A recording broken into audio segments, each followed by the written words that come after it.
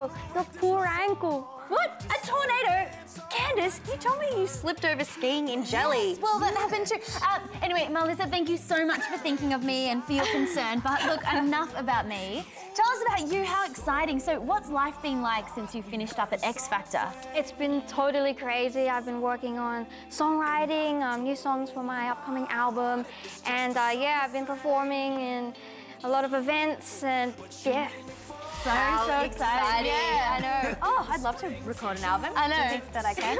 Yes, maybe later. Maybe not. Yeah. And how have your friends taken to your new success at school? My friends are really supportive. They're like my biggest fans. So yeah, I'm thanking them. But I'm doing homeschooling now. And yeah, I don't get to see them that much, but sometimes we catch up.